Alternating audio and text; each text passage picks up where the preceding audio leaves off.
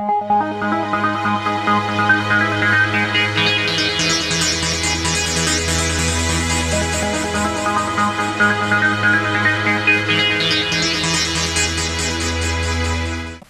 welcome back everyone to another TechZone tutorial. I'm going to show you how to, well actually we're going to continue with our PS1 game by now converting it into a PSP format so we can use it on our PSP.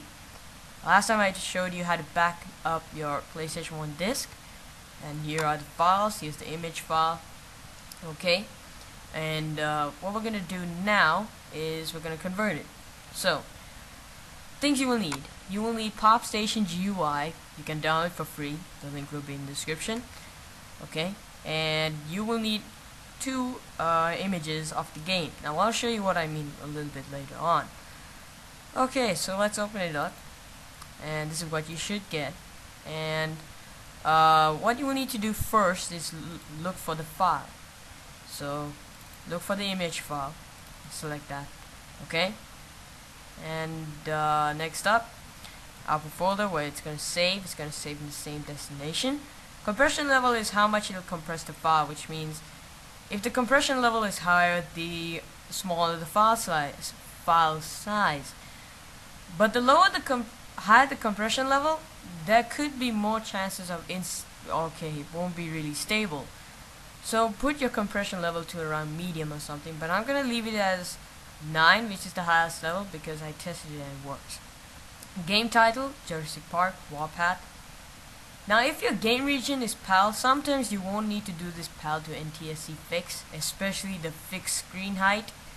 Okay, as of now I don't really need it, so we're gonna skip that. Okay, that's all you need to do, but the thing is, on the XMB you won't recognize it. See, here's a preview, so it won't really show that well, so that's why we need to customize it. Click customize the ebook, and you can customize the pictures by selecting images. Now you will need icon.o.png and pic1.png. Then you can easily recognize your game.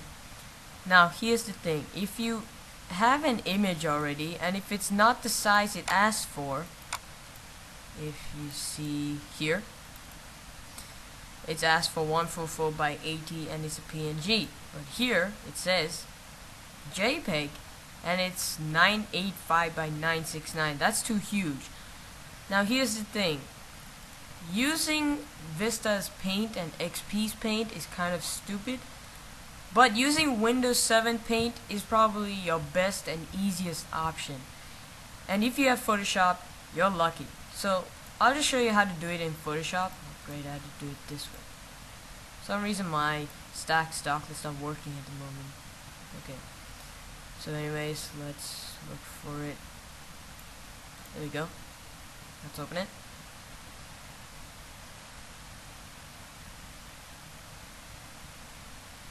I'm trying to get this done as quickly as possible. Okay, so let's open it. Let's open the image. There we go. This one. Okay, so once you open it up, you're gonna go to image and image size. Okay, and we're gonna resize it to what it wants for pick 1, which is 144 by 80. Okay, it should be resized. Now it's really small. Okay, and then we're gonna go to save as. We're done actually, and then we're gonna save it as a PNG file.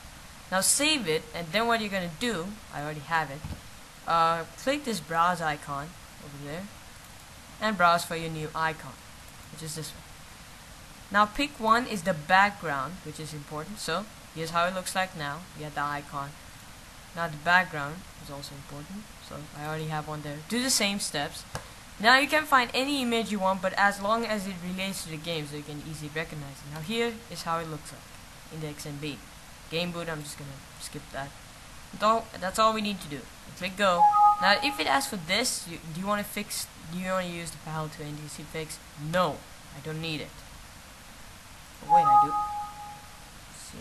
Are you sure you want to do it? Oh, sorry. Okay. Okay, so now it should start. It should take about a minute or two, sometimes less than a minute, but it's gonna take a minute for me. So I'm gonna continue once it's done, and then I'll show you what to do. Alright, now that it's done, it's gonna say conversion done. Yay. Do you want to transfer the game to the PSP now? No. It's currently charging, and once I get enough battery, then I'll show you what to do. But in the meantime, your new e-boot file should be in a new folder called the name, and there's your eboot.pvp, which is your game.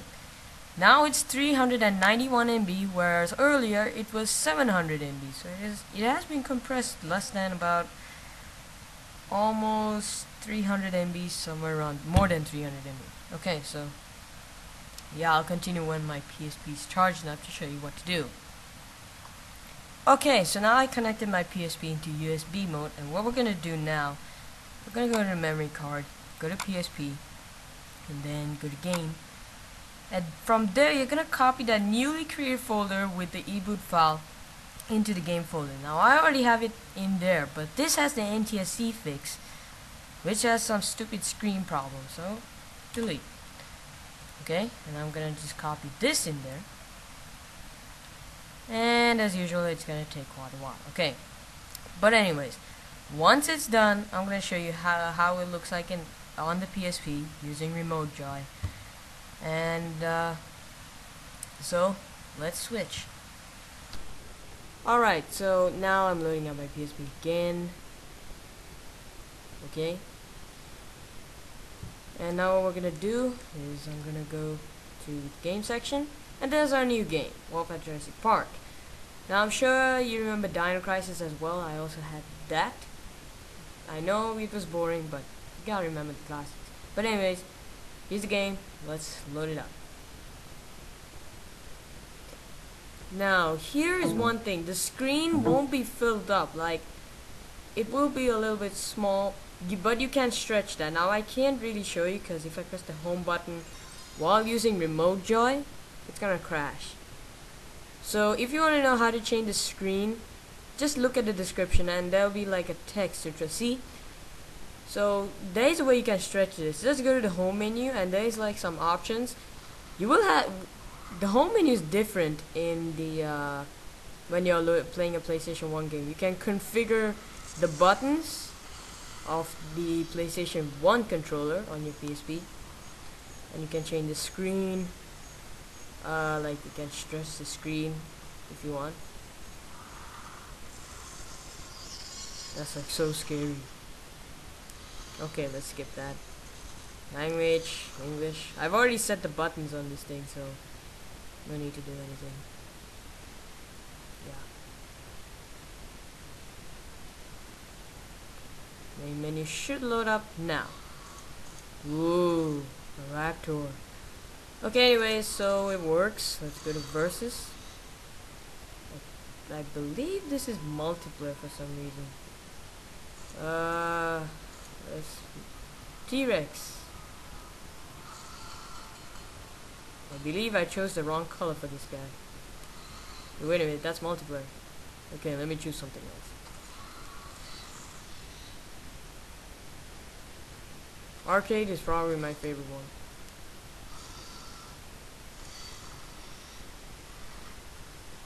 Ooh. The screen is so small. But anyways, I'm sure you know that it worked. But let me just show you some gameplay of this. I just love this part. In every level, it shows some sort of opening. But it's not scary enough. And I don't remember the moves, so please don't blame me. Yeah, I'm getting owned.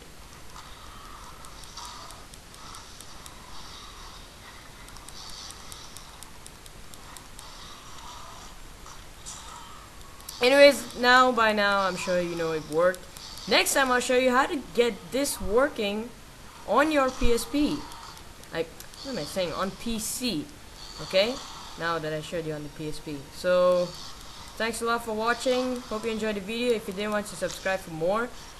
So, thanks for watching, and yay, victory!